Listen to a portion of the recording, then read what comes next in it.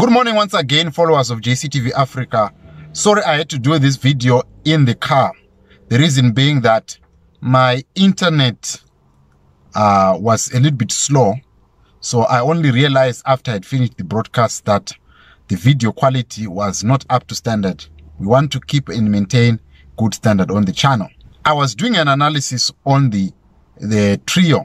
So these three, they are being accused of faking an abduction and trying to make the state look bad. What was reported by the Herald is that the reason why they are saying that they faked the abduction is the fact that their Twitter and their social media handles were still active even in the time when they were saying that they were now abducted. And I'm going to tell you why I believe that this is just a propaganda. The first is, when one is abducted, when you're abducted, it's different from when you are arrested. When you're abducted, the people that have abducted you, you don't know them. Number two, sometimes you cannot see their faces. They can be beating you and you can't even know who is the person that was beating you. Maybe you can recognize the voice, but you can't tell who is the person. And they always send people that you don't know. This is number one. Number two, when you're abducted, you are at the mercy of your captors. We've seen this in many places. Look at what they did to when Boko Haram released the videos of Chibok girls. They were wearing the hijabs and they were forced to recite the Quran. And there was now being said that this is what your abductor does. They can make you record a video. You can give them your password because you are at their mercy. And if they're armed, they will threaten you with death and you say, please don't kill me. I'll give you your password. My life is more important than my phone. If that is the only evidence that they can produce, I saw that lousy documentary that was done on ZBC. It was the timestamps that they produced were totally different. And they were the one that did a documentary. I mean, this is in the modern day technology. We can pick up these things. Back then when they did the documentary about Morgan Tsvangirai trying to plot against Ari Ben Menashe, you remember in 2002, Ari Ben Menashe came and said that he was approached by Morgan Tsvangirai. And this is what the then court found, that Ari Ben Menashe was paid $600,000 by the Zimbabwean government prior to him meeting Tsvangirai.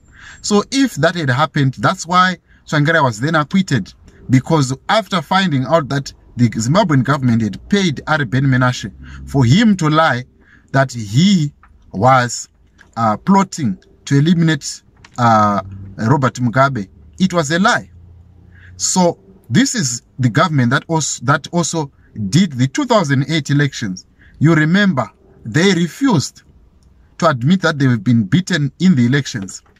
And you remember the famous statement by Robert Mugabe that Ziroto, and saying that Nika haendi nepen. So it shows you that denialism that they have, it's inherent in ZANU-PF. It's inherent in the government of ZANU-PF.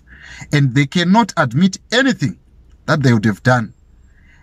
Up to now, nobody's admitting that Itai Dzamara was abducted and was killed. They actually released a lousy documentary saying that no, Itai Dzamara is in a foreign land, this and that. You understand? So they will never admit to anything. Many things that have been done that they have never admitted. The Muramba China, they said no, it was just a few people who were trying to correct the illegal structures that were in Harare and other towns. But the truth of the matter is they just wanted to disperse people who were in the towns because they were voting against them. So that they wanted the number to be depleted. So that is what they do. Remember, in 2020, they arrested Wopo Shingono on a charge that doesn't exist, using a law that doesn't exist. Up to now, there is not even a clear charge on what Wopo Shingono is being charged for. So having lied, having a pattern of lying, we cannot believe that they are telling the truth when they are saying to us that the trio faked an abduction. If they cannot produce enough evidence to show us that these people were communicating with people and there are voice recording of them talking to people, because if they have all the apparatus at their disposal to have heard these people communicate, because one cannot be on Twitter and after being on Twitter, they cannot communicate with their phones to somebody, right? Verbally. So that is the reason why it is very difficult for you to trust, and for this case to be called that these people are lying or they faked an abduction.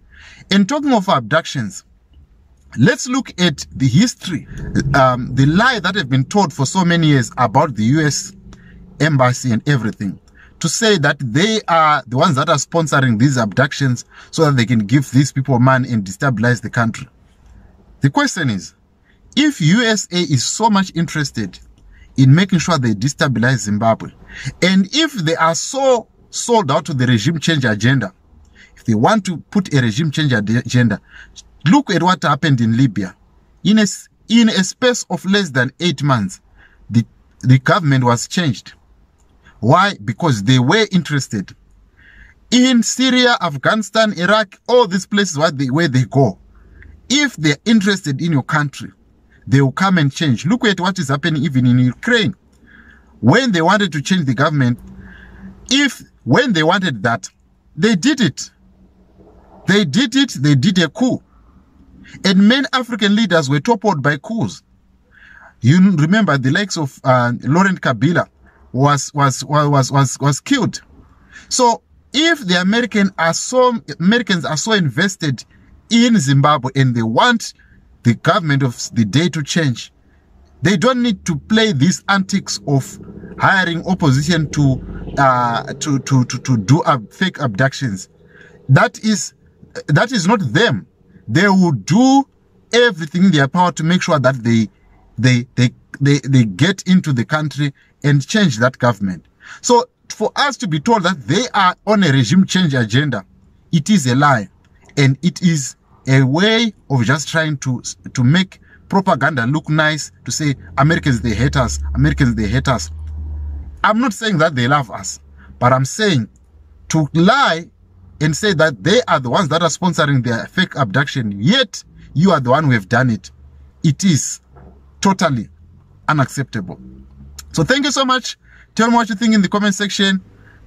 Knowing our government, from Ari Ben Menashe, Itai Dzamara, Hopo Chingono, 2008 elections, and now this. So this shows you that these people are willing to lie and lie and lie until they are caught. So I hope that this video makes sense to you. And if you want to support us so that we can be bringing quality, good analysis to you guys, please get in touch, and you can profile your support to the channel so that we can grow together. We really want to be making a big footprint in 2023. So please get in touch with us and we can see what we can do together. I'll see you on the next episode. Thanks for watching.